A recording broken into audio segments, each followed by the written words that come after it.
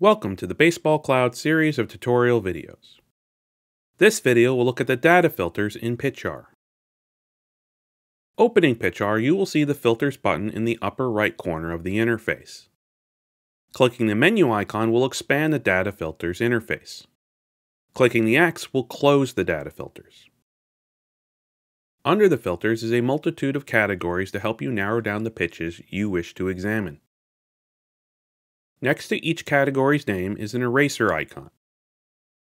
When clicked, the eraser will clear the category selections and set it back to its default setup. Next is the drop-down arrow that, when selected, will open the list of options for that category. Once open, you will see a list of options with a checkbox next to them. You will also see a checkbox appear next to the category's name. Clicking the checkbox next to the listed option will change it to a green checkbox. This indicates the selection will be included in the displayed pitches when the filters are applied. If no list items are selected in a category, PitchR will not use that category when applying filters. For example, if in pitcher handedness you do not pick either right-handed pitcher or left-handed pitcher, then both right and left-handed pitchers will be displayed when the filter is applied. Selecting the checkbox next to the category's name will select all listed options. Clicking again will unselect all listed options.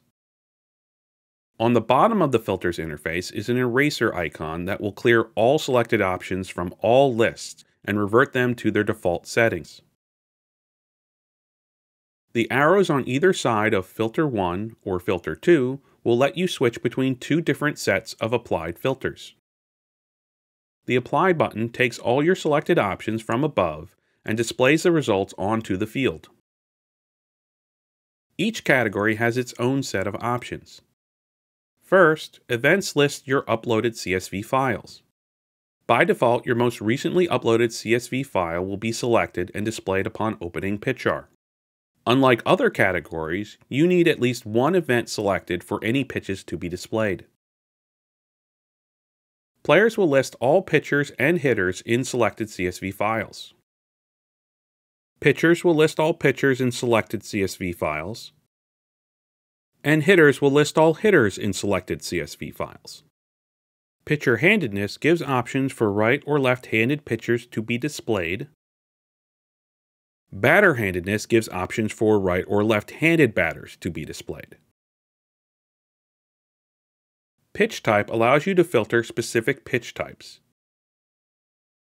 fastball, sinker, cutter, curveball, slider, changeup, splitter, and knuckleball, or groups of pitch types: fastballs, breaking, or off speed. Pitch call filters by umpire's declared result: strike called, foul, ball called, strike swinging, or in play. Play result filters by what happened to the pitch: swing, take, all balls in play, base hit, hard hit, damage, single, double, triple, home run, out, or error. Hit type will display pitches that are put into play in a variety of ways: ground ball, line drive, fly ball, or pop-up.